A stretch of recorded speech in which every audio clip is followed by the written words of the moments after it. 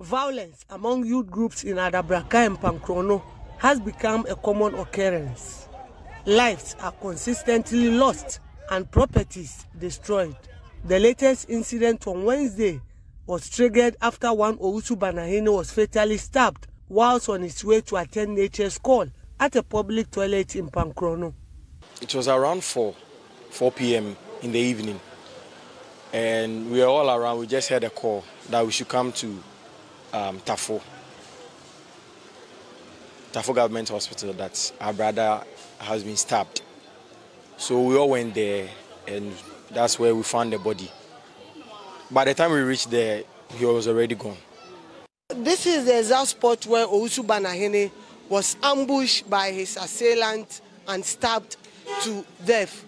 The youth in this area are boiling with anger, and they want the police to, as a matter of urgency, arrest all the perpetrators involved and prosecute them.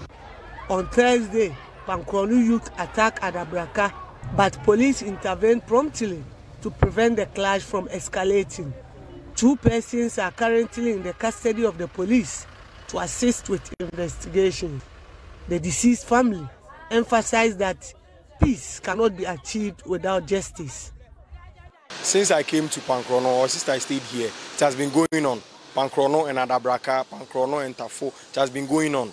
But if you call the police, if something happens, you call the police will arrest the person. The next minute, the person is walking among us. We are expecting the police to do the investigation on it, or else the guys will retaliate, not us. The violent altercation has caused widespread fear among the residents. Pankrono for gang, and I for so Adabraka for so. Both communities have a youth gang. The killing and subsequent reprisal attacks have scared us. We are just hoping things would be resolved soonest. A police station in this community will at least reduce these kinds of incidents. Say yet be a police station no so the fear beba to boys in so ama sane manema no ombeja. Residents anticipate that authorities will deliberate on a path to achieving lasting peace in the area.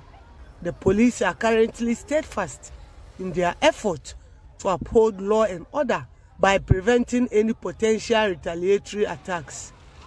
Ibrahim Abubakar, TV3 News, Pankrono, Ashanti region.